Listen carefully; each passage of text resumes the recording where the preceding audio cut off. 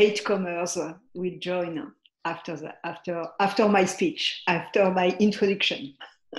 It will be very short. As you know, this is a session that is devoted to the 3 awardees of the best doctoral dissertation in Europe for environmental and resource economics. I am very happy and very proud to chair this session because I was more than happy to have to read all these excellent works, and among all the applications we had to choose the 3 best ones, and so here is a choice, and we will listen to the presentations of these papers, of these 3 papers, and for sure we will all remember in the next years that it was nearly the beginning of the careers of young, brilliant new colleagues. So for the first talk, we will have Maurizio Malpede, who presents a paper which is at the crossroads of environmental economics and development economics. And this is a very good illustration of the point that environmental economics begins to be the center of economics in general. And so Maurizio will present his paper during 35 minutes, including questions. It may be difficult to ask questions, but please, for the attendance, put your question in the conversation, and I'm not sure that Maurizio will be able to see the question. When I presented in my session, I couldn't see the question. So in that case, I will interrupt you and ask the question if some explanations are needed at the moment. And please don't forget that this session is recorded. And so if you don't want to be filmed, to be photographed, you have to turn your camera off. So Maurizio, you are the first speaker and the floor is yours. Thank you, Professor, and thank you everybody for being here. So today I'm presenting, let me share the screen first. Let me see if I'm capable of sharing. I hope everybody looks at the screen. So today I'm presenting the first paper of my PhD thesis. Basically, my PhD thesis is composed of 3 papers. This is the most complete one. But if you want to take a look at the other 2 papers, please do it, and I'm happy to have your feedbacks and to answer your questions if you want. Today I'm just presenting the first one, and the first one, as the title says, in this paper I'm focusing on batteries. So what batteries have caused in the Democratic Republic of Congo. So before presenting the whole idea, I think that as the title says, we are talking about batteries, then cobalt, and then we're gonna figure out how cobalt impacts education and fertility through child labor. So there are many links to be clear, and the first thing that I would like to address is the link between batteries and cobalt first. Then after having established and after everybody knows the link between batteries and cobalt, we're gonna move through the relationship between cobalt and education and fertility in the Democratic Republic of Congo. So the first, let me see, okay. So the first link is how battery and cobalt are related to each other. So batteries nowadays are lithium-ion batteries. Lithium-ion batteries are the most efficient ones and have been developed since late 1990s. However, there was a sharp increase in worldwide demand of lithium-ion batteries since 2007. Bear in mind that Steve Jobs presented his very first Apple phone in late 2007. The first iPhone was presented in 2007.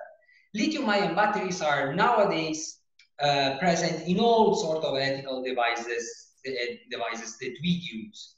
So starting from smartphones, PCs, until electrical vehicles, and especially electrical vehicles in the next future, in the next decades, are going to increase even further the demand of lithium-ion batteries. So if you guys have any question, just please interrupt me or write it down, and I'm more than happy to answer you. I forgot to say it before. We also have a pool of questions that we want you to answer.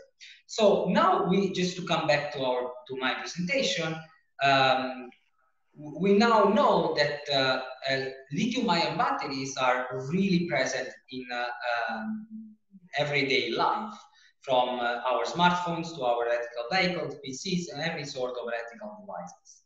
And approximately 70% of all lithium-ion batteries is composed of cobalt. So cobalt, this mineral, this tiny mineral, is so essential for the development of lithium-ion batteries. Lithium-ion batteries, just to make you understand, have superseded the old-fashioned nickel batteries. You all remember that the old-fashioned nickel batteries, you needed to fully decharge them to unplug them again. This is not true for lithium-ion batteries. Are really more stable, and one of the reasons why they're really more stable is cobalt, is the presence of cobalt. So now we know that cobalt and electrical batteries are related to each other. What we miss is where cobalt is naturally abundant in the world. This graph here, this figure, shows you that approximately 65% of all total world supply of cobalt comes from the DRC, comes from the Democratic Republic of Congo. Just think that the second place is shared by Cuba and Russia, together with 5%. So basically, you see the difference between how the DRC is so important in supplying cobalt with respect to any other country in the world. The next figure, this histogram that I'm showing you, is even more explicative, in my opinion. This shows the total estimated reserves of cobalt underground. As you can see, the DRC, again, the Democratic Republic of Congo, accounts for almost 90% of total reserves of cobalt. And second place comes Zambia, which is the neighboring country of the DRC. And then Cuba, Australia, Canada, Finland, and so on and so forth. So you see the really huge importance of the DRC in supplying this mineral, cobalt, for the existence of lithium-ion batteries. So what is instead now, it's not clear yet, and it will be, I hope, more in a while, is the relationship between cobalt mining in the DRC and child labor. Here I provided two explicative pictures here. They are taken from different reports that were basically before the coronavirus spreading. Cobalt and child labor in the DRC was in the news. If you Google cobalt and child labor or just cobalt mining, you're gonna find a lot of reports from Sky News, BBC News, CBS, Washington Post, and so on and so forth, just investigating how children are involved in this sort of really harmful activities for them. These two pictures are explicative, not only because you see children working on those cobalt mines, but you see also the type of job that they are performing. Cobalt is mined compared to differently from any other minerals in the DRC, is mostly mined on the surface. So compared to, for example, gold, diamond, which you need to go underground, underneath to get the mineral, in the cobalt case is mostly mined in the surface, as you can see from the pictures. And moreover, children are really needed because they wash, you see the pictures, they wash the cobalt, tiny cobalt matter from the dust. So using these lakes, they stay there one day long, for example, and they wash the cobalt matters from the dust.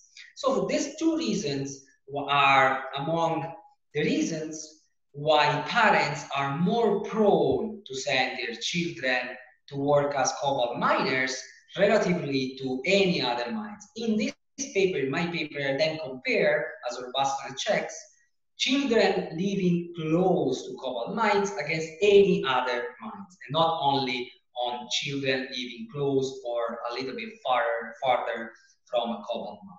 But we're gonna see it in more in detail later on.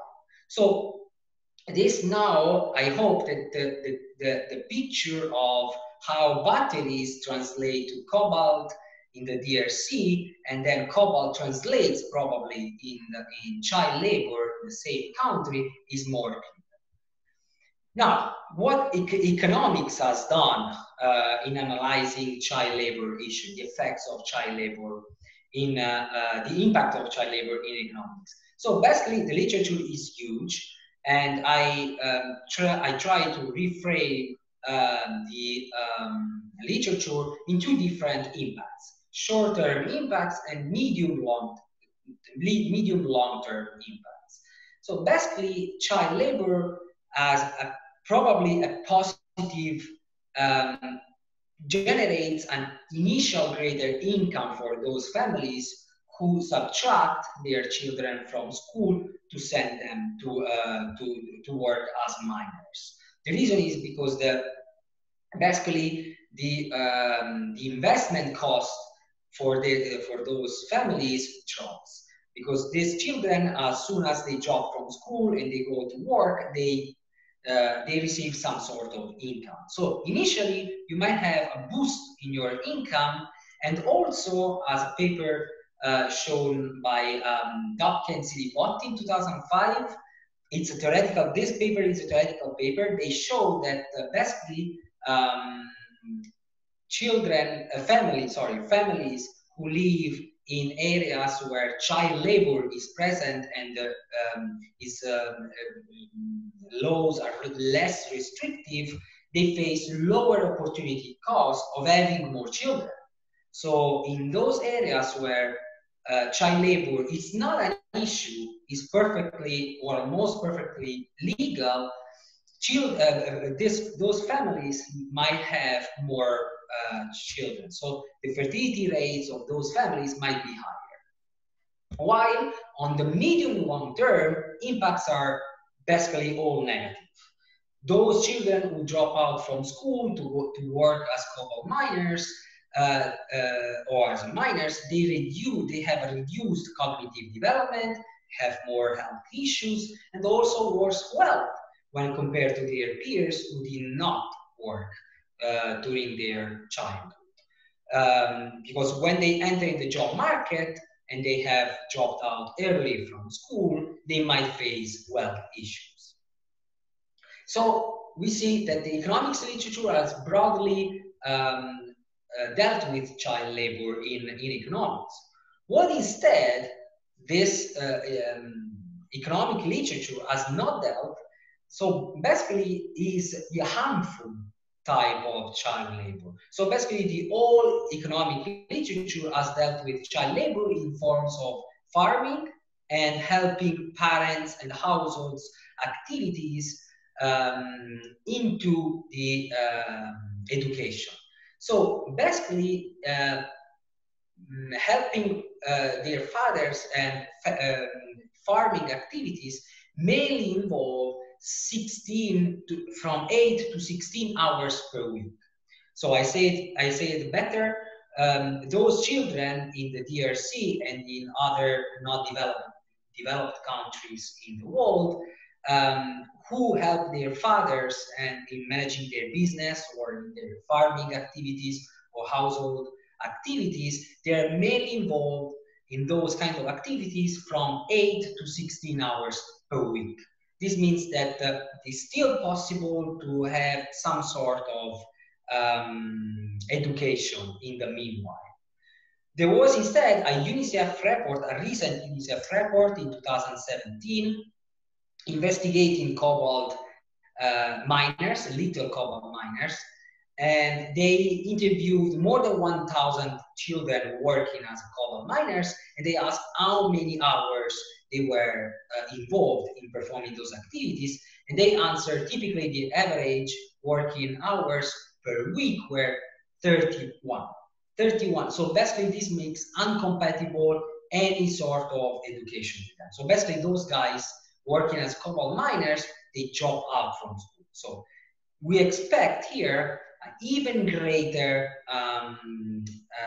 effects of cobalt mining in dropping education for those children. So the goal of this paper is to answer the question whether the cobalt mining boom, which happened, we know, after 2007, and we're going to see it in a graph, just the next slide, if the cobalt mining boom has fostered child labor in the DRC, what are the effects in the short, in the long term, both on education and also on fertility. So we're going to see empirically if basically those families living in cobalt mining areas, in cobalt areas, are more prone to have more children, rather than investing on their education just to send them to work as cobalt miners as soon as they turn 6 or 7 years old. So here are the contributions of the paper. As we say, this paper focused on a type of child labor that has never been the focus of economic literature, which is harmful style of child labor activity as defined by the International Labour Organization, the ILO. And also quantifies the relationship between child labor and fertility, which was firstly hypothesized, and this paper wants to find an empirical relationship on it. Okay, here, just to see, this is a visual representation of the cobalt production in the DRC. So as you can see, from 2001 until 2007, basically the cobalt production was pretty constant, from 20 to 25 metric tons per year. After 2007, from 2007 to 2010, basically in those 3 years, the cobalt production more than tripled. So it went from 20 metric tons in 2007 until more than 60 metric tons in 2010. So you see, pre and post 2007, the production of cobalt in the DRC surged, more than tripled. So the question of the paper is basically just analyzing this picture, asking ourselves, what are the impacts of this surge in cobalt production on education and on fertility? What are the socioeconomic impacts of this mineral surge? So here, just very briefly on data and some descriptive statistics. So I use 2 sets of data, one for cobalt, the other one for our outcome, for our dependent variables. Cobalt data are basically location of cobalt mines. So I was able to use US Geological Survey to locate all cobalt mines in the DRC. And those data are so beautiful, in my opinion, because you also have not only the production, but also know whether the mine is artisanal or high-scale cobalt mine.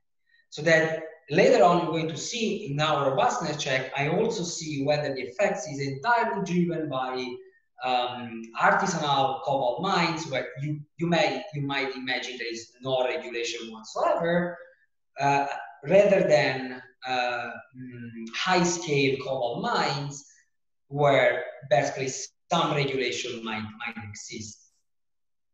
Also, I'm using cobalt production and cobalt price also for checks from the British Geological Survey. We have the history of cobalt price. But anyway, those data are easily retrievable. And then the most interesting data for education, individual education attainment and fertility data. So I used the demographic health surveys, the DHS. DHS are greatly used in development economics, and these are individuals. So basically, and they are geo-recorded with GPS. So basically, they ask a set of questions, a lot of questions. For each individual they survey, they record their GPS, they ask where they were born, when they were born, and a lot of other questions. And I use two waves of this DHS, which are available online. One was taken in 2007, the other one was taken in 2014. In total, more than 40,000 individuals in the DRC were interviewed, were surveyed, and were born between 1960 and 1999. So those are the data that I'm using. Then what I'm doing here is just interacting the GPS of all individuals surveyed with the GPS of all cobalt mines and all mines in the DRC, so that I'm able to find the distance from each individual surveyed with each mine in the DRC. Here, so the empirical strategy, in the empirical strategy, I compare the education attainment of those individuals who at the time of the cobalt boom, so in 2007, they were between 6 and 14 years old. So they were child at the moment. Why between 6 and 14? For two reasons. The first one is because of the definition of the ILO, the International Labour Organization. They define child labor whoever individual is working in an age between 6 and 14 years old. And the second reason is because in the report of the DHS, 87% of all young adults who turn 15 years old, they stated that they already completed their education. So basically, we're going to see also in the descriptive statistics, they do not study many years as we might think. So in this empirical strategy, I compare those individuals who at the time of the cobalt boom were children and they were living more or less close to a cobalt deposit. Now, in a while, this more or less close will be clear. Same way for fertility rates. Here, just descriptives. Gonna be very fast on this. You see that the average education rate in the DRC is the highest. Here, education is almost 4 years on average. So they study only 4 years. They don't even complete their primary education on average. You see some control variable. We're gonna discuss it later. And those are for all the individuals born from 1960 to 1999. Now this picture will be even, in my opinion, even clearer. So you have a lot of dots here. The blue dots that you see are the DHS villages or so-called clusters. The DHS villages are, bear in mind that those are not individuals, but are the villages in which the survey takes place. So in each dot, you might have a few hundred people interviewed in the DHS poll. The The yellow dots instead are basically represent the location of all other mines in the DRC. So from gold mines to diamond to copper is also really present in the DRC. And there are basically all the yellow ones. While the red dots are represented, they represent the cobalt mines, the location of all cobalt mines. So as you can see, they are all located in the southern part, along through the border with Zambia, you see. And then the red buffer. You see two red buffers. The dark red buffer is basically showing the area 10 kilometers around a cobalt mining deposit, while the light green shows the area within 100 kilometers away from a cobalt mine. This here is a zoom of all of the previous figure, and the two buffer zones are better defined. You see, every individual that at the time of the cobalt boom was a child basically, and he was within 10 kilometers from a cobalt mine, was considered as a treatment group. While the control group is then composed of all the other individuals, of all their peers, who at the time of the cobalt boom, were children and were living just outside 10 kilometers away from the cobalt deposit. So this is for the baseline strategy. Let me remark that in the robustness checks, then I question those 10 kilometer cutoff, and then employ a special lag model, and then also a cohort analysis to better make to make results more robust. So basically, this is the graphical representation of treatment and control group. And here is, so here I have probably one question. Okay. Oh, okay, no, it was only the 12 minutes. Sorry, not an expert. Yes, so this picture, this slide shows you basically in numbers what we just said. So it's basically different strategy. While here the treatment is represented by a combination, interaction between the post-1993 year of birth and the distance to a cobalt mine.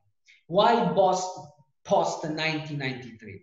Because if an individual I was born after 1993, this means that in 2007, when the boom of cobalt started, he was at most 14 years old. So it could have been treated. He was a child. If he was born before 1993, then he could not be treated. He had already completed the education.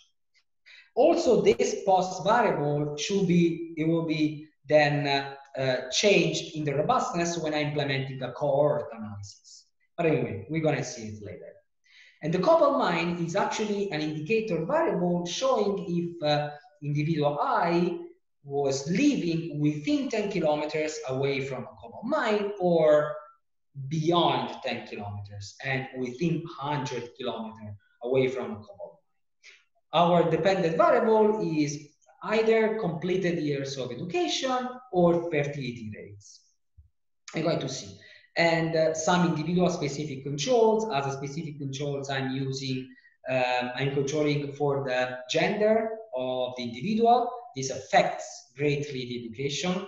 If you're female or male in the DRC, it makes a lot of difference. If you live in a urban or rural areas, and other individual specific controls. Other than district linear trend, birth year fixed effects, and survey year fixed effects, because as I said before, I use two sets of survey. The one in 2007 and the other one in 2014. So, do you want me to open the question? yeah. yeah, so you might, thanks, Paul. So here I provided here one question, which is basically what are the short-term and the long-term consequences on the wealth of individuals growing up in cobalt-rich areas compared to their peers living just outside 100 kilometers from a cobalt mine. So from the literature, what we should expect? This is on the wealth, both in the short term and in the long term. How wealth is affected by cobalt mines. So you have, I guess, no, there is no time to answer, and then after that we're going to see. Thanks for participating. And so, okay, before showing the results here, just since we are talking about difference in difference estimation, what we want to be ensured is that there is no pre-existing trend in the treatment and in the control groups. So, in other words, what we expect is that there should be no relationship between the distance to a cobalt mine and education prior to 2007. And the relationship between the distance and education should be only visible after 2007. So to answer this question, it turns out that I was really lucky. I was not that lucky for many other things, but on this thing I was really lucky because we said I had two sets of DHS waves. One was taken in 2007, so just before the onset of the boom. So, and the other one on 2014. So those individuals who were surveyed in 2007, those children who were surveyed in 2007 were not treated. So what we expect is that there should be no visible relationship between the distance to a cobalt mine and the education of those children surveyed in 2007, while on those children surveyed in 2014, there should be a result, a difference. And this slide here shows exactly what we are saying. So this is the effects, the relationship between living within 10 kilometers from a cobalt deposit and the current year of education of those children surveyed. As you can see, for all children surveyed in 2007, there was no statistical relationship. After that, there was a statistical relationship. So just bear in mind that those are not results. Those actually point out that there was no confounding factors occurring before the onset of cobalt boom prior to 2007. Same thing for fertility. You see on the left, in 2007, there was no statistical significance in the relationship between fertility rates and distance to cobalt mines. While on 2014, all women surveyed in 2014, it appears a positive and statistical significant relationship. So this means that, in other words, women are basically more fertile and they have more children if they live close to cobalt mine deposit. Let's say this very fast on the results. So we have the first set of results on education. We expected that the education would decrease for those children, for those individuals who at the time of the cobalt boom were children and they were living within 10 kilometers from a cobalt deposit. And column 3 of this table, basically column 1, 2, and 3, they add more control and more fixed effects. Column 3 is the preferred specification, and it points out that basically 0.5 years of education were lost after 2007 from those children who were living close to cobalt mining areas. So 0.5 years of education lost might seem not a big deal, instead are a lot. The estimates are much higher than the previous literature, and just think that the average education for a child in the DRC is 4 years. So this is 1/8 of average total completed years of education. This results instead shows fertility. Fertility, you see that again, the 3rd column and the 6th column are the preferred specification. I use two sets of, two definitions of fertility. The first is 5-year fertility rate. This means that the total number of children born per each woman in 5 years prior to the interview. And the 3-year fertility rate is the total number of children ever born. So I'm also considering stillbirth because I want to capture the intention to have children, not the actual consequence, the actual effects of having a child.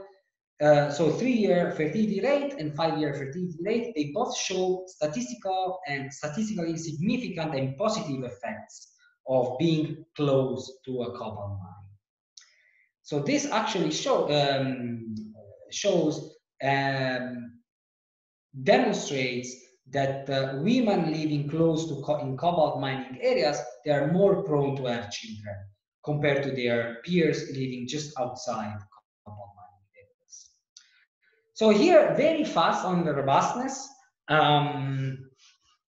Okay. Before the robustness, I have some results.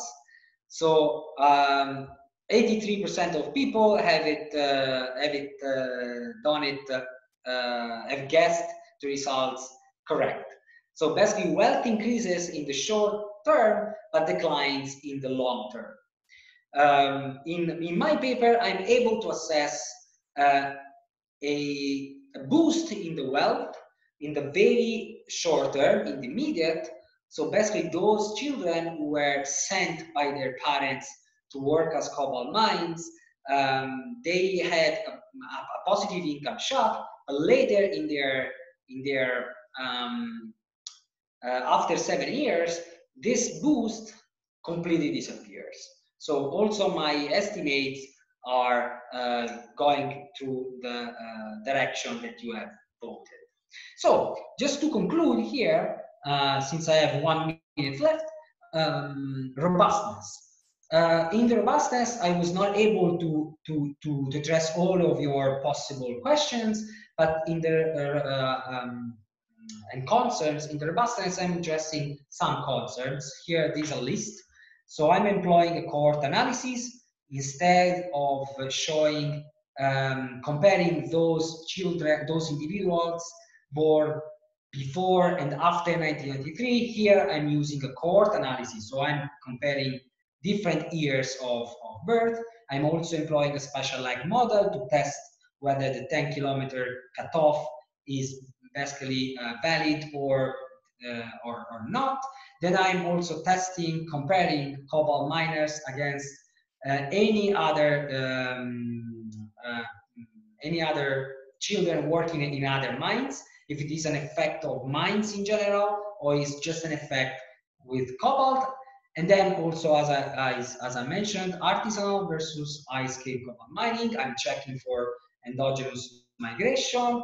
I'm having a placebo test on the neighboring country, which is Zambia, and then also another check on primary versus secondary education. We expect the results, the effects to be only on primary and not on secondary. This is something that is done on the paper.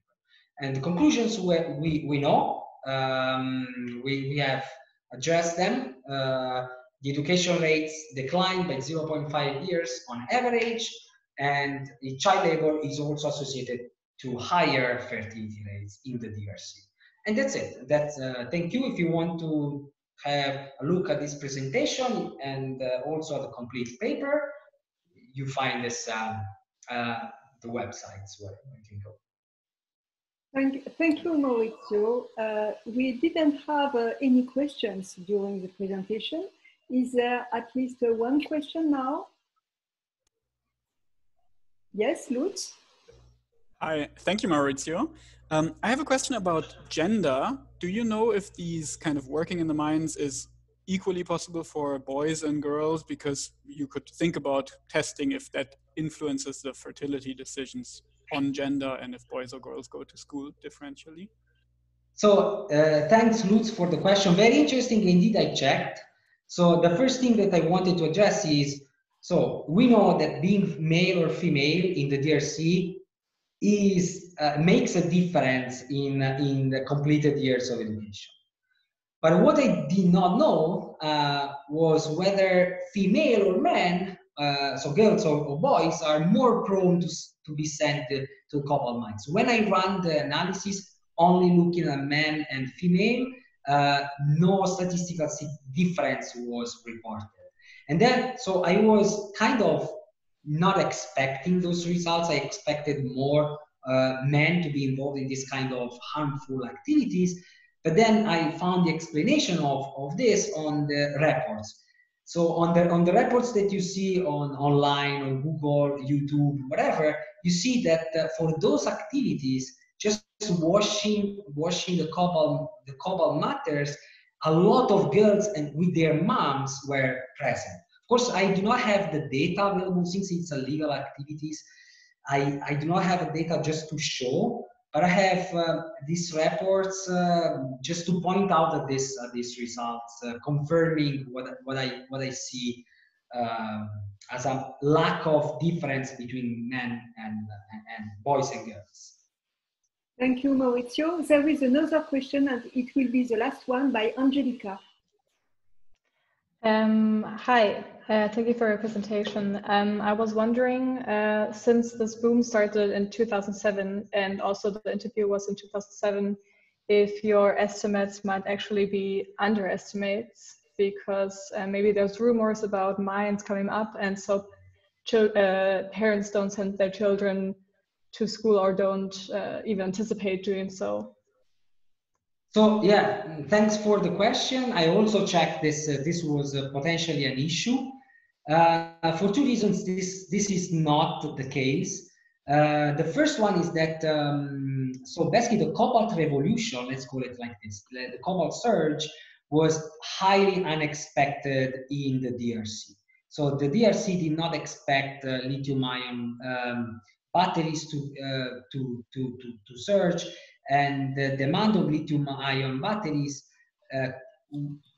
greatly comes from the developed and advanced work. And this is the first reason. So they did not fully expect it. The second reason why we are in the safe side is because actually the wave came out in 2007, but it was the surveys were performed in 2006, so 1 year in advance. So in those, basically in those areas, the cobalt mining areas were also devoted to copper. And in copper, children are not mainly involved in their child labor activities. They started to be involved once cobalt was clearly a really valuable mineral. Okay, thank you. Thank you very much. Thank you to all of you. Now we will turn to Paul Neetzow's presentation. This time, a very different paper, but a paper also with some empirical elements about the economics of renewable energies. So Paul will have also a survey at some time, and so be prepared, all of you, to answer the survey, and you may ask questions either during the presentation or after. Please. Right. Okay, thank you, Mirel, for introducing the paper. In fact, it's very theoretical and there's only small empirical parts, but we will come to them. Also, yeah, thanks everyone for attending. Welcome from Berlin, where we wanted to meet all physically originally, which unfortunately didn't work out, but I'm really happy that we can do this now virtually online. And yeah, thanks also to the EAERE and to the committee for awarding my thesis. I'm really happy about it. And yeah, my thesis is on the economics of power system transitions, but today I want to present one particular paper from it. It's joint work with Jasper Meyer, and it's on renewable energy policies in federal government systems, and it's currently under review. But yeah, as this award is awarded not just for one paper, but for the whole thesis, I decided to give you like a really brief overview also on the other chapters or papers in my thesis. So maybe there's other papers that you like even more, and we can talk about them afterwards, or you can contact me and I can send them to you. So I would be really happy to start the discussion there also. So I just going to start with that. So my thesis was made up of 4 papers, and the first one is I called How to Go Green. It's on the effects of power system flexibility on the efficient transition to renewable generation. It's currently submitted to a journal, and there I asked what the optimal paths to renewables are when conventional power generation capacities are rigid and limited in their flexibility. And it's also a theoretical work based on a stochastic partial equilibrium model with limited foresight. And the main result is that inflexible plants like nuclear or coal can hamper early renewable deployment, but later this deployment is accelerated if there's a lot of unflexible plants. The second, or like the third chapter, because there's also an introduction, but is the paper Electricity Storage and Transmission, Complements or Substitutes. It's published in Energy Economics. And here, as the title says, we're looking at the interdependence of storage and transmission capacities, also in the electricity context, of course. And the heart of the paper is a calibrated analytical 2-node power system model. And the main result is that transmission and storage capacities can be substitutes or complements, and that depends on storage location, congestion characteristic, and also the regional cost alignment. So we will see much more about the first chapter, so I skipped this here, but the last one, yeah, it's called Modeling Coordination Between Renewables and Grid, Policies to Mitigate Distribution Grid Constraints using Residential PV Battery Systems, and it's published in Energy Policy. And here it's basically about prosumage households and how they can be incentivized to operate their PV generation and storage, that they also have system beneficially. And this is a numerical model that we use, a multi-level load flow model. And here we show that simple regulations can be quite effective already in mitigating grid stress in the distribution grids that arise from prosumage. So now, yeah, let me come to the main paper I want to tell you about today. So the renewable energy policies in federal government systems. And as economists, we know that we could decarbonize quite efficiently using a price on carbon. But we've also seen that effective carbon pricing can be quite hard to obtain. And instead, supporting the deployment of renewable energies is one alternative. And in fact, this is actually the instrument that we most commonly see in the real world in the moment to decarbonize power sectors, but those, yeah, also the whole society. And yeah, it was shown already theoretically that this renewable support can pretty closely approximate the social optimum. But on the other hand, these policies are often implemented in multi-level governance systems like federations, as in Germany, US, or if you look at Europe as a whole. And as a result, there's like increasing complexity because these policies can overlap, or like different government levels, they have opposing objectives. focusing on national welfare or regional development. So everything's not so simple. And then furthermore, there are some recent shifts in renewable support schemes from earlier mostly price-based instruments to now quantity instruments like auctions to support renewable energies. And yeah, these things lead me to the research question that we're posing in this paper, and this is how the instrument choice of the upper level government, so whether it's a price or a quantity instrument, affect the incentives for lower level governments to implement their own renewable support schemes. And of course, what we then want to know also is whether the combined support from the government levels is efficient. Yeah, this research contributes to different strands of literature. Firstly, there's one of public goods provision and in federal systems. And here we study incentivizing public goods provision through policies instead of direct provision that we've seen before. And furthermore, we add to the literature on pollution control in federal systems. And here we extend the scope of this literature to include public goods instead of focusing just on public beds, which is the usual way so far to do it. And also we, of course, contribute to the recent literature on renewable energy support, which has so far mostly ignored these multi-level considerations. Finally, there is some literature also on multi-level policies, mostly with overlapping renewable energy and climate policies.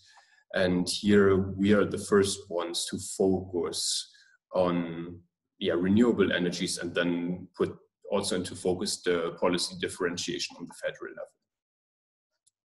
So what are we doing exactly? We're basically extending Williams' model on pollution regulation and allow it to analyze also the policy support of public goods like renewables. Williams' model was basically made for public beds. And to this end, we model a federation with N states, and respectively then one federal government and N state governments. And in each state, there exists a competitive and representative supply of renewable capacity. And concerning the policies, we assume that the federal government supports the deployment of renewables by either a price or quantity instrument, as mentioned before, and there we consider the feed-in tariff as the price instrument. And then, so basically the feed-in tariff is paid per unit of capacity, renewable capacity deployed, or for the quantity instrument, we consider a quota. So a quota is set, and then the support is based on the quota price that arises. And these instruments can be state-specific or nationwide, so that's why this I here is in parentheses. In this talk, we'll focus we'll only focus on the nationwide policies because they're also more interesting. And on the state level, each government incentivizes the renewable deployment by state subsidy, SI, which is also paid per unit of renewable capacity. And while we basically model all these policy supports as direct payments, so direct payment for the capacity, they can also be understood as some financial equivalent. So let's say there's like a renewable beneficial area designation in a state, or infrastructure is provided. So, and then given the support from both government levels, like the federation and the states, the suppliers decide on how much renewables to deploy per state, so RI, and we denote the total renewable capacity, nationwide renewable capacity within capital R. And yeah, now there's one last thing that basically completes our model, and that is that the cost that the cost from the federal policy might be unevenly distributed among states. So as a consequence, each state might incur a different burden share from financing to finance the federal policy. And we denote this by EI. And we assume that these burden shares are exogenous. So of course, then they are not a decision variable of either of our players here. And this is, for instance, the case if the burden, like the policy is refinanced by a levy on electricity consumption, or maybe just on the central budget, and then you don't really interfere with the central budget just to do this. But this is also an assumption that could be relaxed later. Yeah, and finally, it remains to look at the game structure.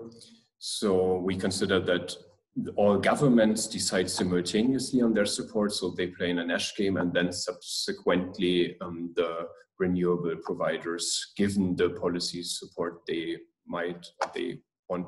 could get, they decide on how much capacity to deploy. So they are then the Stackelberg followers in this setup.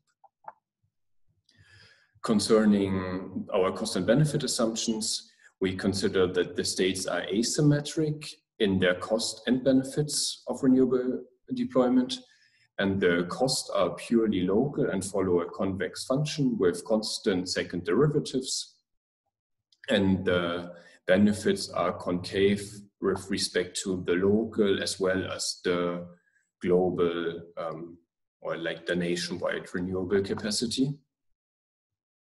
And like these local benefits, they may comprise revenues for generating power or some economic activity or local environmental improvements, while national benefits, they may comprise contribution to a climate target or in general decreasing electricity generation cost.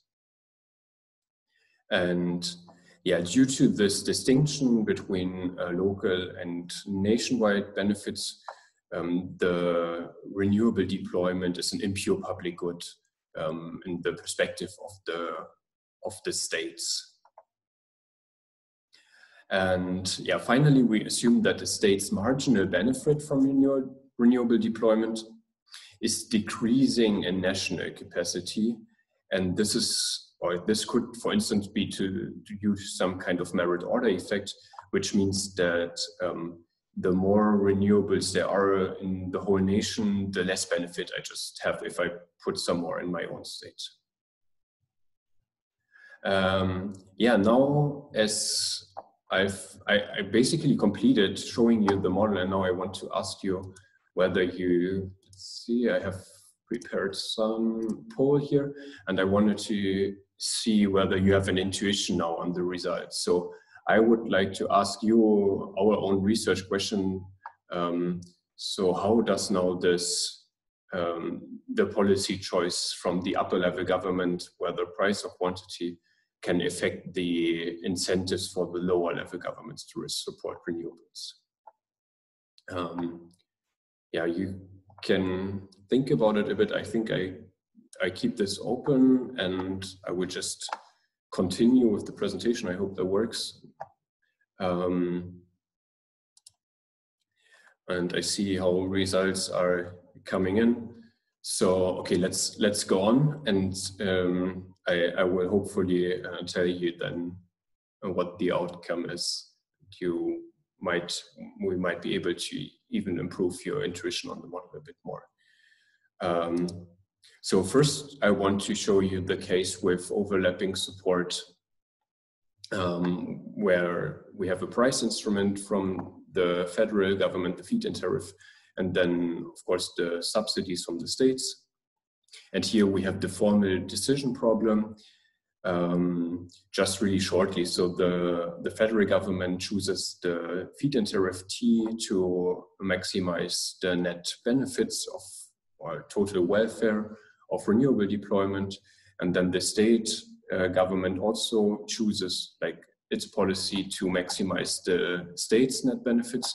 And in addition to like these local costs and benefits, they also consider this burden share. So basically how much they have to contribute in financing the federal policy, but also the parts that they receive from the federal budget. So yeah, it's quite an interesting objective here. And of course, this is all subject to the profit maximization of the renewable suppliers, who consider also like these costs and then the benefit that they can get for providing renewables. Yeah, what are all the results on the national equilibrium? So here I have to, due to time reasons, skip the way to it, but we find that the feed-in tariff, the height of the feed-in tariff is chosen such that it amounts for the sum of all marginal national benefits, and the state subsidy actually amounts for the marginal benefits from local and the marginal benefits from global deployment, but it also involves here the marginal burden share of the state. And what we see is that states with a relatively high burden share, they will choose a lower subsidy because of the negative sign here, of course, while states with a low burden, they would choose a higher subsidy. And here the intuition is that by decreasing their subsidy, these states that have a high burden, they can actually reduce the overall renewable deployment a bit, and thus also reduce their burden. So they're incentivized to do this. So then when we look at the combined support of the two, so feed-in tariff plus subsidy, when is this efficient? So yeah, we can establish proposition 1 here, and basically what it adds to what I've just said before is that the combined support is too low in state I if the state's burden share exceeds, so it's too low if it exceeds its share of marginal benefits from nationwide deployment, and vice versa. And here psi I is the optimal level of combined support. Yeah, we can also talk about this later. And now what changes if we look at the quota? So the formal problem looks quite similar. So I've indicated all the changes in red. So of course now we choose the quota level instead of the feed-in tariff. And now we have the quota price in here instead of the direct feed-in, instead of the height of the feed-in tariff. And crucially also here we consider that this quota price is unbound, so that all quotas that are given out are also realized as capacity. But yeah, in general, I think it doesn't look too different. So, but let's look at the results and whether they change. So that's what we wanted to know, right? And here we see again that the efficient quota price, or like the quota is chosen that such that the quota price includes the sum of all marginal benefits from nationwide deployment. So basically this is exactly the same as under the feed-in tariff. But the state's subsidy is also again determined by the marginal benefit from local deployment, but now also from this, let's say, merit order term, like this second cross derivative here. And as if you remember, we defined this to be negative due to these kind of merit order effects that can arise. And then we see that here, because there's also negative sign, a state with a high burden will actually, so with a high burden share E, will actually choose a higher subsidy. And yeah, this is different to what we've seen before. And here the intuition is that due to the quota, the total amount of renewable capacities is fixed, but by increasing the support in the state, if you're high burdened, you can actually drive down the quota price a bit and therefore reduce your overall burden. So yeah, let's compare this again. So if we look at the quota and also see how the combined support works out. So here the combined support through auction and subsidy in a state is inefficiently high if the relative burden share, so EI, is inefficiently high if the burden share is larger than the actual capacity share in the state. And this is basically opposite to what we've seen before in the feed-in tariff, where the state decreases its subsidy in response to an increase in its burden, while under a quota, the state increases the subsidy in response to an increase in its burden. So if we say we change just these EI parameter, the states will decide in different directions depending on the federal policy decision. Yeah, so we have some opposing effects here. Now, so far for the theory, we try to translate this at least like a bit in the real world. So applying this for German onshore wind deployment, and actually it's been shown that the German states or Bundesländer have played quite an active role in the energy transition.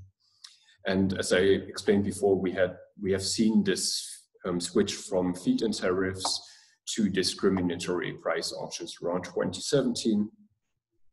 And now, and also in Germany, the federal policy is financed by like a levy or surcharge on the electricity price. So it's totally fine to assume this burden share as exogenous. And yeah, what we do is then we approximate this burden share by using state-specific power demand data, and we approximate the renewable capacity basically with the capacity available for generation. So we use state-specific capacities, but also state-specific full load hours, so to account for like different availabilities of renewables, like in the generation of renewables. And this is what we find. So basically we then can deduct what the incentive change for different states is from the policy shift. And we see that states with a relatively high capacity and a relatively low electricity demand, they have an incentive to decrease their subsidies, while states with a relatively high demand, so usually the large states and with so far low capacity shares, they have an incentive to increase it. And this table is actually sorted roughly north to south. And here we see that, in fact, the states with like a high wind yield in the north, who have already large capacities, they are incentivized to decrease their support for renewables, while the states in the south, they would now be incentivized to increase it. And actually, there's some also empirical evidence that supports our model here. So we have seen that in Schleswig-Holstein, which is the first row here, there's been a moratorium on new wind capacity. So basically nothing is built there anymore, even though they have like a really high share in the moment. And also Bavaria on the other end of the spectrum, they have announced at least a couple of months ago that they want now to support renewables more. But I mean, there's also some evidence in the counter direction. So yeah, it's not at all clear. Yeah, coming to the discussion, like as always in theoretical models, there's a lot of assumptions that I would like to make transparent at least. So we have this Nash game between governments, which you could dispute, I guess. So this is a reasonable assumption when all governments can adjust equally well. And yeah, we have this exogenous distribution of the burden share. So here we could imagine that the results would look quite different if we endogenize this, but at least for the case of Germany, this is also like a reasonable assumption. Yeah, looking at the empirical analysis, we're basically in particular far away from the real institutional setting that we have. So one major point is here that we assume that all the capacities will be realized, and this is not really what we have seen empirically in the last 2 years in Germany. Even though they give out quotas, there's a price cap on them, and then not all capacities might be realized. Yeah, and there's probably also a lot of other assumptions that we can address in the Q&A. Coming to the conclusion, so I've shown you that the incentives for state subsidies depend on the federal instrument choice. So whether the federal government decides to support renewables via price or quantity instrument, but also on this burden share, which we kept exogenous. And the main takeaway for you here from this talk is that a high state burden to finance the federal policy incentivizes lower state subsidies on the price and higher state subsidies on the quantity instruments. So basically we see like these exactly opposing results. And I just wanted to add that, of course, compared to the original Weitzman price versus quantity, there's no uncertainty involved here. So this really just comes from the two-level structure. Yeah, on the empirical side, we've seen that, yeah, I've shown you what our model would predict for Germany. And if you're a bit more into the electricity sector in Germany, it might be interesting that the switch that we've seen from feed-in tariff to quotas might lead to a reduction of transmission stress in Germany, because so far we have like a lot of generation in the north while demand is rather in the south. And so now if we shift our renewable generation a bit more to the south, then this would mitigate transmission stress. And what I would also find quite interesting is to check, or like, I mean, the model is quite general. So we called it renewable support, but it could also be something else. So, I mean, you have seen the cost and benefit function and like the two-level structure, and this might also apply to many other goods, like maybe transportation or communication infrastructure. This is also something that I might want to address in future work, so maybe we can generalize this all like a bit more, and then I guess this could also make a nice paper. And on the theory side, we could consider different policy mixes, and I know that some colleagues are also working on this.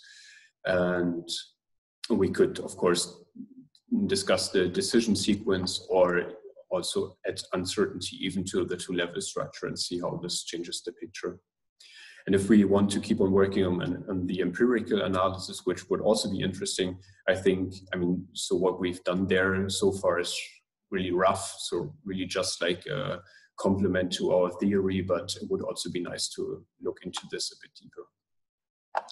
So now we're coming back to the fun part. I'm probably a bit over time, but I just show you the results, and we can, I don't know, Miguel, just shake your head, or? It's okay. It's okay.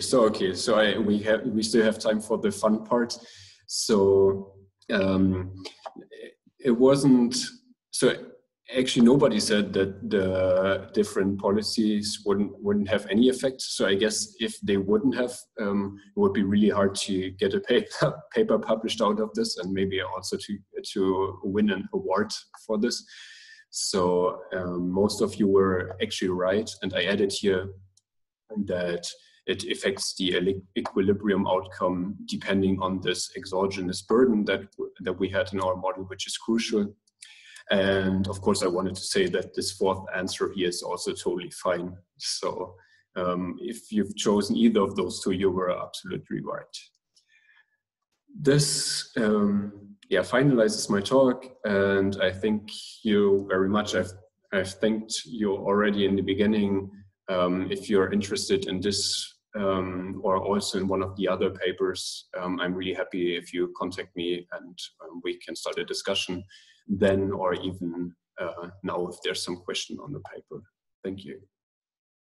Okay, thank you very much, Paul, for your presentation. And I also take the opportunity to thank you because you are one of the organizers of this conference, and you were very active in order to put this in order.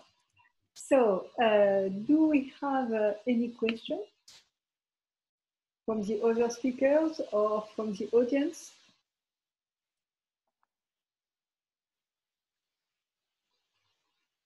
I don't see any hands raised. Lutz has raised his hand. Lutz? His physical hand. Yeah, I think he's a host. He cannot raise his Zoom hand. He has to raise. Yes, exactly. That's really interesting. I was wondering about efficiency, and does this kind of strategic game between states on burden sharing reduce allocative efficiency in some way? Is there something you can say about that with your model? Yeah, that's a good question.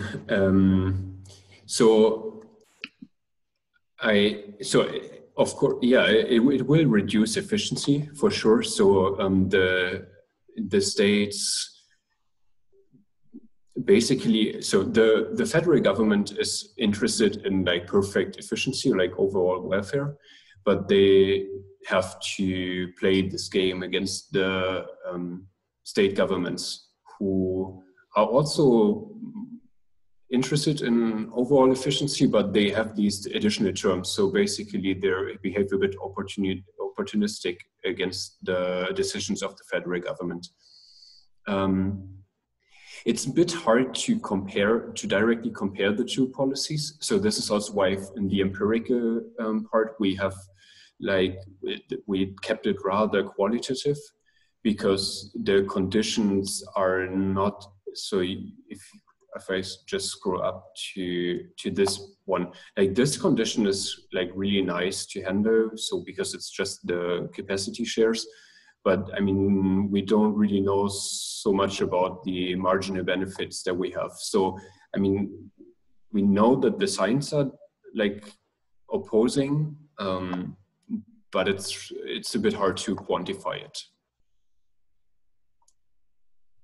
Okay, thank you, Paul. Now we will have a presentation by Lutz. Lutz, you can share your screen, and you will present a paper about inequalities of carbon policies.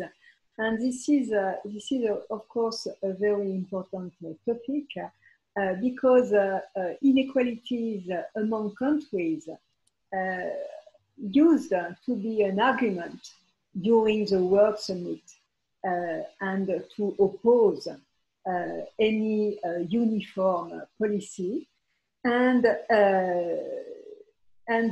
inequalities induced in countries are perhaps the main reason why it is very difficult to implement carbon policies in developed countries also. So, Lutz, you will have 35 minutes as the previous ones. The floor is yours, and we will perhaps have questions. Thank you, Mireille, for this nice introduction and for doing part of the motivation for me, which is really helpful. I completely agree, and I'm going to say something similar again in a second. Before I start, I just want to thank EAERE and the organizers, and of course Mireille and the committee for the award, which I'm really honored about. I was glad to hear those news.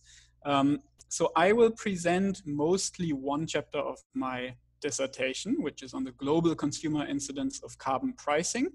But before I do that, I want to give you a quick overview of my entire dissertation. So I completed my PhD last year at the London School of Economics. And I want to thank also all my colleagues from the LSE who made my time there really pleasant and fruitful, and especially, of course, my supervisors, Simon Dietz and Anthony Milner, who supported me in many, many ways, and who are partially responsible for this work as well. So my thesis overall was on the relationship between economic inequality and environmental, or specifically climate policy.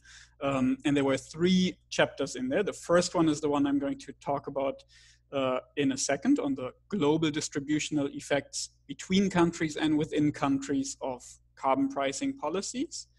The second one is a paper where I ask whether or not there's what I call an equity pollution dilemma. So if we progressively redistribute income from high income households to low income households, may that inadvertently raise the aggregate demand for CO2 emissions as embedded in household expenditure decisions.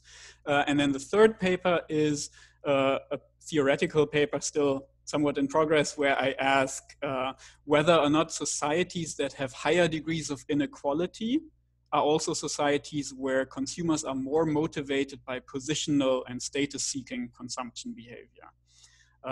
But as I said, I want to focus the rest of the talk on the first paper, which was also my job market paper, and probably the one I have most experience presenting. So in that paper, I ask globally, when we have carbon pricing policies, we may see prices of goods rise, and that will have welfare consequences. So what we call the use side incidence of carbon pricing. And I ask, how is that use side incidence distributed globally? Briefly, as a motivation, we all know that carbon pricing is one of the important policy tools being implemented by countries and governments around the world. So just a quick statistic from the World Bank. In 2005, when the EU introduced the ETS, first major carbon pricing scheme, some might argue, we jumped to about 5% of global greenhouse gas emissions being covered by a price mechanism. And today we stand approximately at about 16% of global greenhouse gas emission coverage. And with China's ETS, when it goes online, we will surpass 20%. So carbon pricing is clearly one of the policy solutions that is being implemented all around the world, which we as economists, of course, broadly welcome, but there are some nuances there. And it really matters what may be the distributional effects, and in particular, who might bear the cost of these policies. First of all, that can help us understand who might resist them. So I think all of you remember the Yellow Vest protests from France, which were at least in part triggered by a perceived regressivity of a fuel tax reform, right? So distributional effects and regressive effects in particular, whether or not they're real or just perceived, can be major roadblocks to climate policy. So it's important to understand them. And once we understand them, that can also help us complement these policies and, for example, implement transfer schemes that compensate those who bear the highest cost. So all this is known, and there's a lot of work on that, but I want to argue in this paper that it can be interesting and worthwhile to also take a global perspective on this particular question. The first reason, I think, is that many countries are moving in broadly similar directions on implementing carbon pricing. We have some efforts on multilateral coordination. And even if we don't have global coordination and policy, we always live in a globalized world, right? So goods are traded across borders, value chains are globally interconnected. So when China introduces a carbon price that may well have repercussions for American or European consumers who buy some of the goods imported from China. So I want to explicitly take this global perspective in this paper. And essentially ask, what is the global distribution of the cost to consumers from higher prices when we have carbon pricing, and differentiate, or rather include in the model, consumers in many countries, and then in each country, of course, also at different income levels within them. And on top of that, what I do is I add a couple of what I consider important adjustment mechanisms. In particular, I let producers substitute inputs across global value chains, right? So the idea is that if an American electronics manufacturer sees that Chinese metal goods become relatively more expensive compared to European metal goods, because Chinese metal goods have more coal in the value chain, then the American electronics manufacturer may change where they source their inputs from, and we may see a change in global value chain structures. And that's, I think, something important when we take a global perspective to take on board.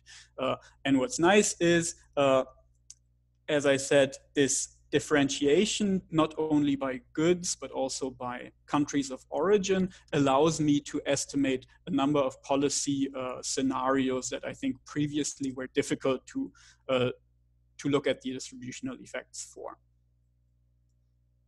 How I do that is I use a structural gravity approach, which essentially uses data on aggregate bilateral trade flows between countries and sectors to estimate the parameters of my structural model. And once the model is parameterized, I can then plug in different scenarios. So at the moment, I have 3 policy scenarios that I work with. The first one is a global uniform carbon price. So all countries and all sectors, what if they were to introduce the same price on emissions, if you will, the textbook first best policy solution in some sense. And I also think about what happens if we have carbon dividends to recycle the revenue alongside those. It's maybe not the most realistic scenario anytime soon. So I also look at the actual introduction of the EU ETS in 2005. And then a third scenario, and that is really where my trade model can do something that I think some other models cannot really do. And that is, I look specifically at the distributional effects of trade-specific policies. In particular, what if the European Union were to complement an EU carbon price with a border carbon adjustment, right? Which is essentially a carbon tariff to imported emissions and a rebate to emissions going out in order to block a loss in competitiveness and in order to prevent carbon leakage. So that's something that's on the table very much and being discussed in policy circles. So that's something that I thought is useful that I can do with this model as well. And I want to actually show you a quick poll because I've modularized the model so that I can plug in different scenarios. So I want to ask you a poll question and see if you have additional ideas. I have 3 options that I'm considering, and there's also another option which you're welcome to write something in the chat or send me an email. I'm always happy to hear ideas. Okay, I will revisit the poll results in a minute, but let me continue for the time being. There's of course a large literature on distributional effects of climate policy and carbon pricing, which many of you will know. I would say that most of this literature focuses on individual countries and the question of, is it high or low income Americans who are most affected by, say, the introduction of a carbon tax, which in some sense is the natural starting point, because as a national government, that's mostly what you care about, your own constituency. But as I said, I think from a research perspective and potentially from a social planner concerned with the globe perspective, we may also want to look at the global distribution. In general, the findings are that the incidence of carbon pricing is somewhat regressive, disproportionately burdening low-income consumers, at least in rich countries like the United States. But there are important differences between countries, and I will find exactly the same in my results. And the results also depend quite a bit on the modeling choices and methods used, and in particular on what we do with the revenue, right? And that's, again, something that I will see in my global analysis as well. Okay, so I said it already, the way I see my contribution here is to complement this literature and say, what if we explicitly take the perspective of a global income distribution that subsumes many countries and income levels within them? The method is a structural gravity modeling approach, which then has numerical simulations akin to a computable model, but not necessarily a CGE, computable general equilibrium model, but parts of what might go into such a model, the parts that I felt were most important. So on the demand side, the engine is really a global, almost ideal demand system, which characterizes consumption in different countries and at different income levels, which also allows consumers, of course, to substitute what they consume as relative prices change, and then for me to quantify the welfare effects that they experience. I don't simply translate the carbon emissions content into price changes of goods, so it is not a fully static incidence analysis. Instead, I introduce two what I think are important adjustment margins on the production side. Firstly, I allow for fuel substitution of the primary fuel input used in production. So most of that will be substituting away from coal and into natural gas, or away from coal and gas into electricity and renewables. And then the second margin is intermediate input substitution, as I mentioned, where producers can source intermediates from different origins based on their relative price changes. And essentially, I take the global value chain as is, as a starting point, and then simulate a new equilibrium input-output structure of the world economy after substitution has taken place. And all this somewhat dampens the price increase experienced by consumers. Both of those structural models are then parameterized using a gravity equation estimation approach. For the demand system, I use bilateral trade in final goods data, and for the production side, I use bilateral trade in intermediate inputs. Okay, the data primarily comes from the World Input-Output database, which gives me between country and industry trade flows in intermediates and final goods. Also gives me CO2 emissions accounts for those sectors. And that is complemented by the data necessary for the structural gravity estimation, which is bilateral trade cost from SEPI, country population and income from Penn World Tables, income Gini from the World Income Inequality Database, and quality adjusted prices from Feenstra and Romalis. Ultimately, I won't have time to go very much into detail on the gravity estimation, but for those of you who know these methods and the literature, on the demand side, I really follow quite closely this paper by Feigelbaum and Kandelwall, who exactly pair an almost ideal demand system with an Armington trade system in order to estimate a global demand system from trade data. And on the supply side, I use an even simpler standard constant elasticity of substitution gravity framework following Anderson and van Winkorp. And then I pair that with input-output based emissions accounting a la Leontief, as some of you may know from, in particular, the industrial ecology literature. Quite a lot of assumptions go into all those steps, but luckily the estimates look very much in line with the previous literature, and they don't vary very much over years, which is good, because results don't depend on the choice of year very much, and look very similar, or all results replicate if I use a different data source instead of the WIOD, an entirely different set of data gives me more or less the same result. Okay, finally, I'm going to show you some results. But before I do so, I of course want to mention some of the limitations here. So this is a large structural model, and I'm trying to take the bird's eye view on, if you will, the global income distribution. So of course, many assumptions go into this, and it's in no way a perfect model.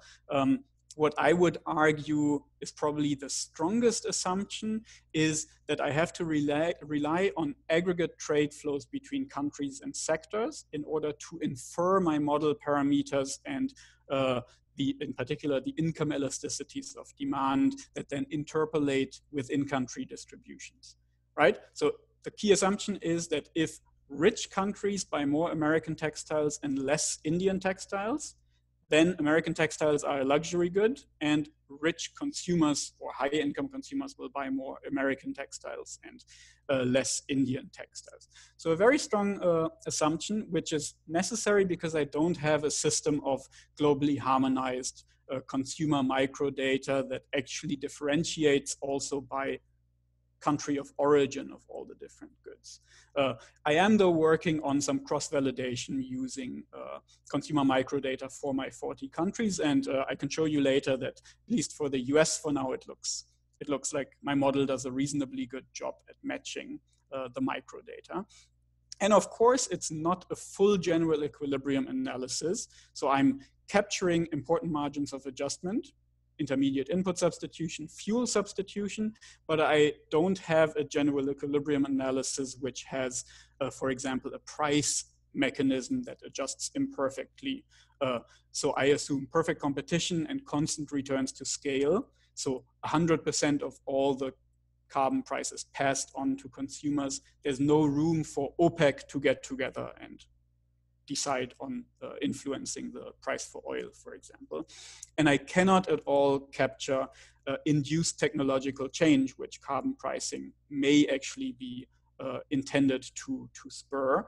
That's simply outside of the model. And then finally, for now, I focus on use side incidents due to higher prices. I don't very much look at changes in income and sectoral shifts in jobs, but I'm currently working on implementing that a bit better because it is in the model, because global value chains and sector allocations change. I just have to find a way to present that and link that back to the source side at the moment.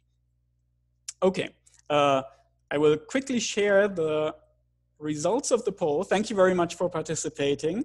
So some of you are interested in a border carbon adjustment for the United States, but the majority would actually like to see a scenario about potentially linking the EU and Chinese emission trading system. Thanks, that's really valuable input. So I will think about if that's something I can actually do. Okay.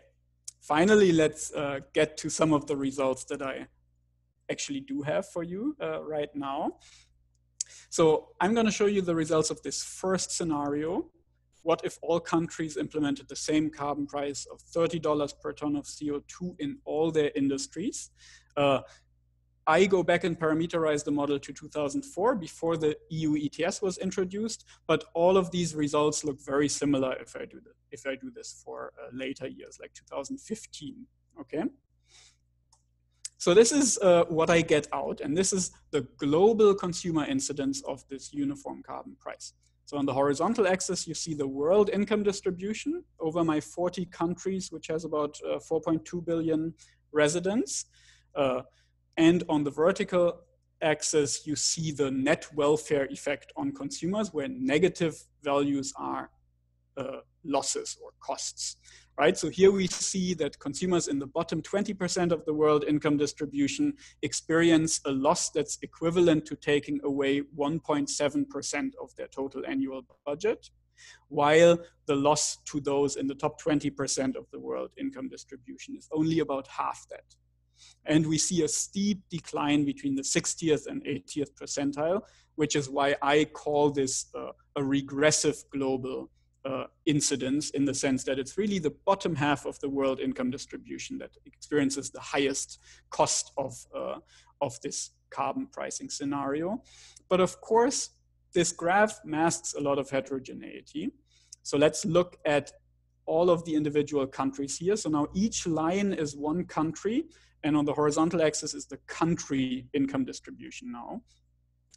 And we see on this graph that in rich countries, such as Sweden at the top or the United States, we see the highest cost on the left of the graph. So in lowest income consumers experience the highest cost of carbon pricing. Carbon pricing is somewhat regressive in those countries. But in other countries like India and China, the curves actually slope down, which means that in those countries, the incidence is somewhat progressive, a higher relative cost share to high income consumers. And that is something that we see in the individual country literature as well, this split between rich and poor countries, moderate regressivity and moderate progressivity. But I thought it's interesting that we can put this side by side and look at all the countries at once. And on top of that, I would argue that the main insight from this graph is not really that, okay, some lines slope a little bit up, some slope a little bit down, but actually what matters the most is the distance between the lines, right? So it matters most if you are a Chinese consumer or a Swedish consumer, much more so than it matters if you are a high or a low income Chinese consumer. So the global incidence here is over 90% of that variation is explained by the country you live in. So the between country incidence dominates the within country income incidence. And a big chunk of that is because Chinese consumers consume mostly still Chinese goods, which have a lot of coal upstream in the value chain, while Swedish consumers consume Swedish goods, which have renewables and nuclear up the value chain. And this difference between countries in emissions intensity of value chains is really what drives most of the global distributional effects of carbon pricing in this sense. And I don't show it to you now, but the picture looks very much the same for the EU ETS. Again, a regressive impact of the EU ETS, and again, mostly driven by differences between countries, in particular Eastern European and Baltic nations, where consumers are subject to more emissions intensive value chains and hence most affected compared to their other European peers from the EU ETS, which I thought is an interesting point that I haven't seen discussed as much as we may want to. So that is the first insight, globally regressive carbon pricing driven mostly by differences between countries. And now what I want to add to that scenario is carbon dividends. So the carbon pricing revenue that we collected, I now let countries redistribute that revenue per capita lump sum as a carbon dividend. And then the results change quite a lot. This is the individual country net effect, including dividends. So in almost all countries, we now see strong progressivity and actually positive net welfare effects for the bottom half of the income distribution in all of those countries. And we see stronger progressivity in countries that are more unequal, where the mean consumer pays the tax and the median consumer may actually be below that and receive a lump sum rebate. So we see that if you want to do a political economy analysis, in most countries, more than 50% of individuals are net benefactors from a carbon pricing plus dividend scheme, which I thought interesting.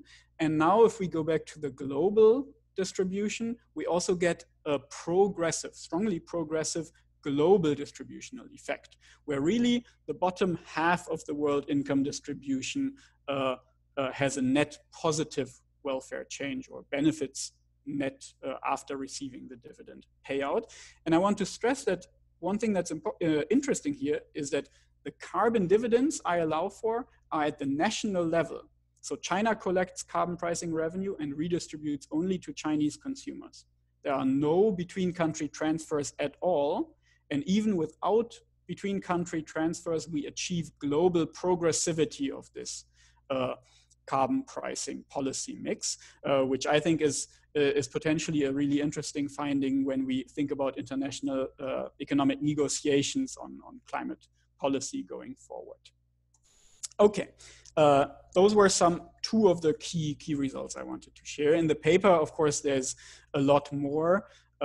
In particular, I promised you that I would show you some evidence that my model is not just making up data out of thin air. So when I compare my model here, the incidence in the United States of the first dollar of carbon pricing, that's the dashed line, the solid line, compared to consumer expenditure survey microdata at the household level, what is traditionally used in the individual country studies, I see that at least in the United States, my model does a fairly good job at replicating the microdata. And I'm working on the other 39 countries, but you can imagine that that takes a little bit of time to do. And as I said, if I use EAERE instead of WIOD as a completely different data source, results look very much the same. So here you have my, in blue, my WIOD results that I just showed you, the first graph. And the other graph is if I do the entire thing all over again, estimate all the parameters, use a different data set and simulate again the scenario, I get something that looks very similar, which I thought was reassuring in that sense. Okay, so to conclude, I hope that this is interesting, at least to some of you, to see how we might go about estimating a global distributional effect of climate policy, where I try to capture in my model differences between countries and within countries at different income levels, also model substitution across global value chains, and all that using a structural gravity trade approach. Thank you very much, and I look forward to hearing some questions. Thank you very much, Neetzow. Do we have some questions from the audience? Me, Maurizio. Maurizio, yes, okay. Thanks, Lutz, a very interesting presentation. I am not an expert of your structural gravity model, so my question is more, let's say, of general interest. In my opinion, what actually caught my attention the most. So I understand on the very last slides that you have shown, I understand that the distribution effects of the dividends, when you have included the dividends across income distribution, and in particular, I have noticed a bump. Yes, exactly, that bump. So my question is just, very simple. Where do you think it comes from? So why? And if there is a country in particular which brings that result up, and what are your explanations out of it? Yeah. Thank you, Maurizio. That's a great question. So that bump is due to the countries included in the WIOD. It's 40 countries. It's most of the EU member countries, but then it includes some of the very big developing countries like India, Indonesia, and China, which essentially make up the entire bottom 60% of the distribution here. And so that's, I think, the bump you see here is that really most of Europe happens in the 80th to 100th percentile, and then most of India and China is on the left. And that's, I think, what has this sort of bump. Thanks. Thanks, yeah. Thank you. Thank you. Another question? I would also have one if there's nobody else. So maybe you can go back to this bump. Now I realized, like, basically consumer gain is almost positive for everyone, but it's just from the carbon price. Do you include like climate damages, or is it really just I don't know, like the redistribution and the dividends? Yeah, a very good question. And actually that's something that I should probably have mentioned. So the overall sum of all these effects is negative because there's an efficiency loss of having this price distortion, even if you redistribute the revenue. But visually here, I think you have people on the right which have some negative effects. And if you weight them by their income level, then the total sum is negative. But there's a lot of low-income individuals on the left who have positive effects. And that's, I think, why overall it looks almost like most of the world has a positive net effect, when really if you weight it by income, so the number of individuals benefiting is larger than the number of individuals losing, but the overall net sum of effects is still negative because the losses are in the high income distribution end. Okay. I think it would be also really interesting. I mean, it is really great what you did already, but also to add, if that's possible, also what, like, a comparison with the damages that people would suffer. So, I mean, this looks like, hey, we can do this even without climate change. So it would be a good idea.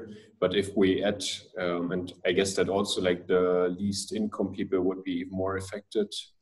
And maybe this would also like make the bridge to like other literature, other climate literature that is like rather comparing costs and benefits, and you're basically just looking at this price without even considering the damages, and even this is interesting and shows good results. Yeah, I think. Thank you. Yeah, that's a good point. I agree. The benefits will likely push all this upwards. Okay. Another question? If there's if there's a very small time, I would like to ask one. I unfortunately joined a bit late. Hi Lutz, also thank you for the great presentation. It's nice to see it presented. I guess I was wondering about your model, how difficult it would be in the gravity model to include efficiency gains, not just fuel switching, or basically relaxing the assumption that sectoral inputs in terms of fuels will be reduced. Or are they in there? I don't think they are. So I hope I understand your question right. So there are production functions, and there's a substitution of inputs, including intermediates and primary fuels. So if you will, there is an efficiency loss from changing the production input allocation relative to what you would have otherwise chosen as a company. I have to think more about if that's something quantifiable, or if you can separate the price effect and the efficiency effect. I'm not sure if you can only have one or the other, to be honest. Okay, thanks. Thank you very much. Thank you very much to the three of you, and thank you to the audience for this very interesting session.